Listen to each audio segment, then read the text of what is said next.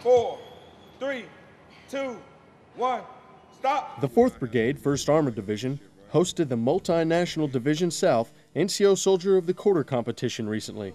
Soldiers representing 7 different brigades battled their peers, facing questions from a panel of command sergeants major and physical challenges present in a combat atmosphere.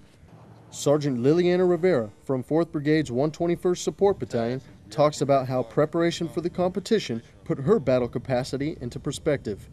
So being under that stress in front of, senior enlisted NCOs, it makes you perform and remember that under combat situations, you're not going to have time to just think about, okay, what do I do now? You have to react and, adjust fire.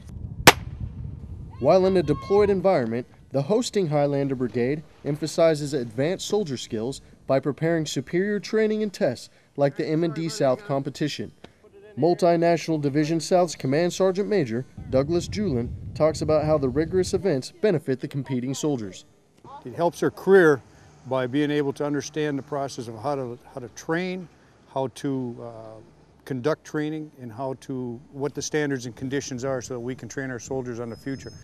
Sergeant James Kimball and Specialist Katricia Nice bested the field of 14 competitors. Reporting from Kabadar, Iraq, I'm Army Staff Sergeant Jarrett Simpkins.